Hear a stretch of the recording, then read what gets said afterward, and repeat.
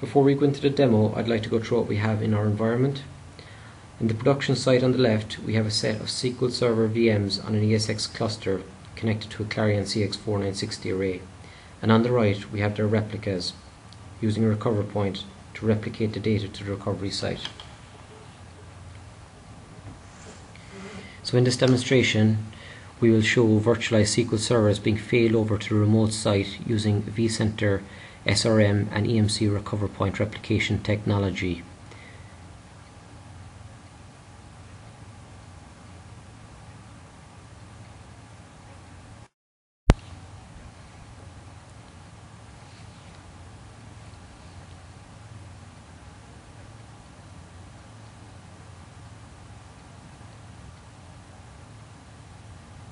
Here we see the protected site array managers. This is where the EMC RecoverPoint appliances are configured. Each data store group contains the VMFS data stores configured for each VM.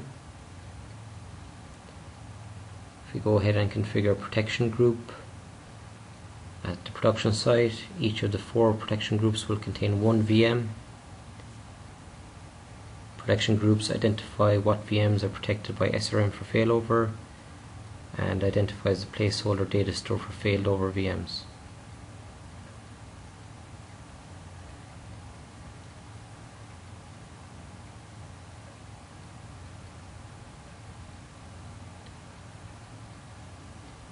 Here we can see the placeholder VM created at the recovery site, and we continue to create the protection groups for the remaining VMs.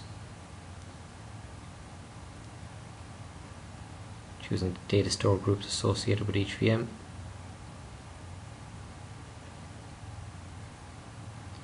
And choosing the location for the placeholder VM.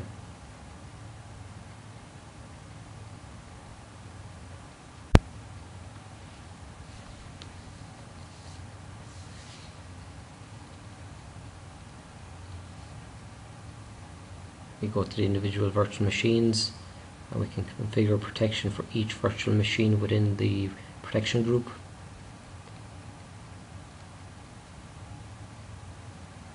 We will configure the TPC VMs as high priority for failover.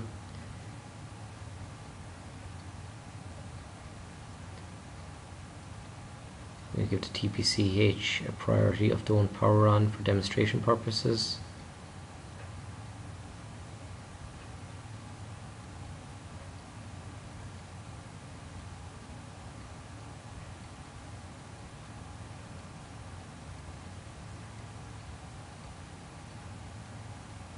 Choosing the priority for TPCE as high.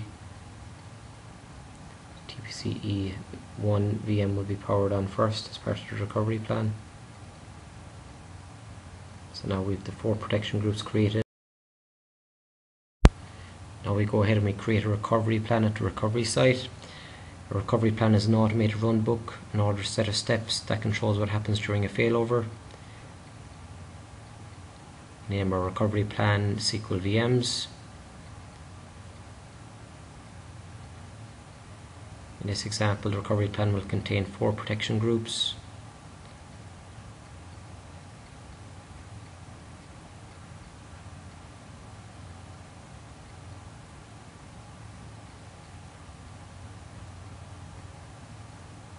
Save and finish. Our recovery plan is created.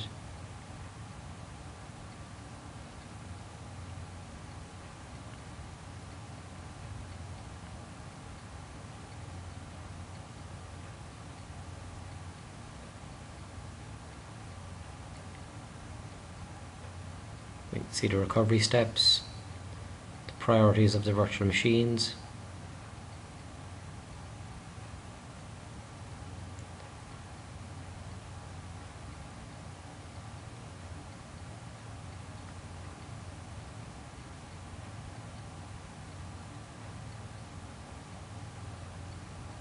so we can see from the RecoverPoint GUI what's going on before failover.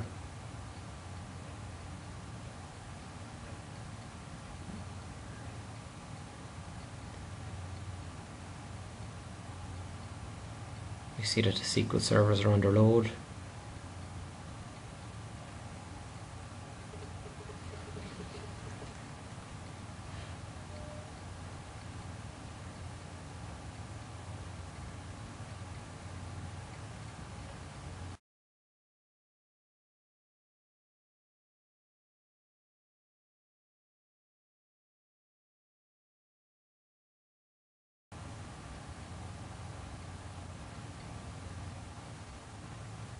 We see the SQL Server TPC H2 under load.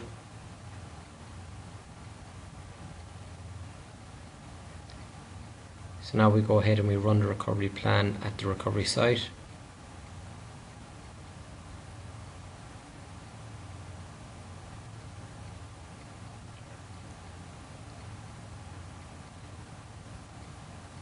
So we can see the various steps that the recovery plan consists of, and we notice the priority levels of the VMs.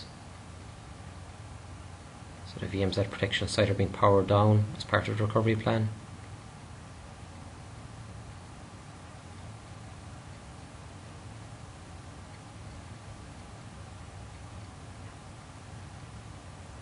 Rescanning all HBAs.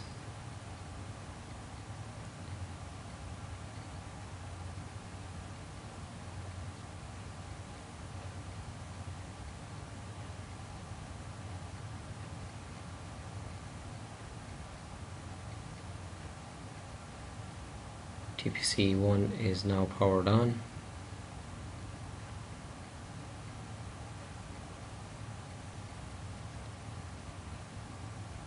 Recovery plan has completed. The two TPCE SQL servers are powered on, and the TPCH SQL servers are on a powered off state.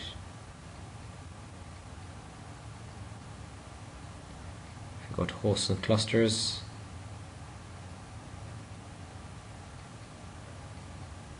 we go to our SQL VMs directory, we can see that the two TPCE VMs are powered on.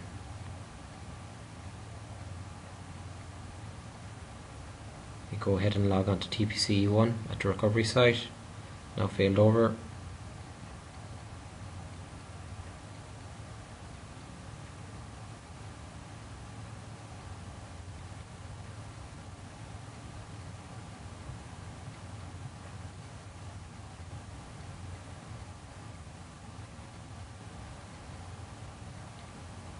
We can see that the TPCE database is online at the recovery site.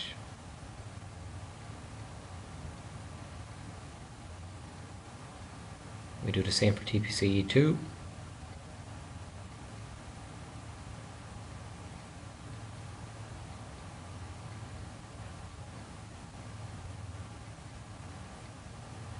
Again, we see the TPC database is online at the recovery site.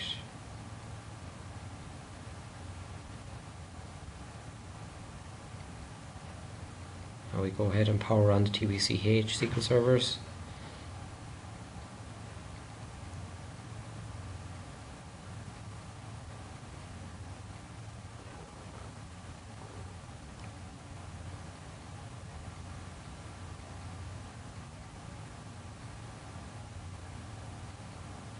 Logging on to TPCH1 server, and the TPCH database is now online at recovery site.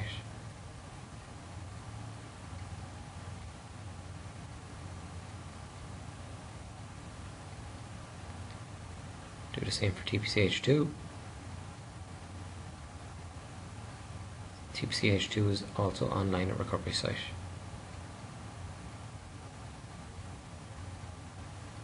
If you want to view the recovery report, we can see that the total execution time was 10 minutes and 12 seconds, and we can see the steps carried out as part of the recovery plan.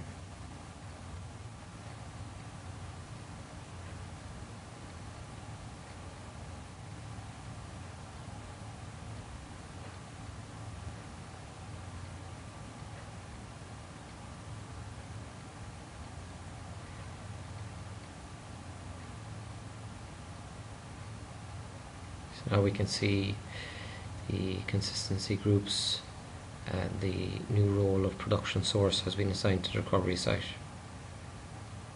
So the virtualized SQL servers have failed over successfully to the remote site using VMware, vCenter, SRM and EMC RecoverPoint Replication technology.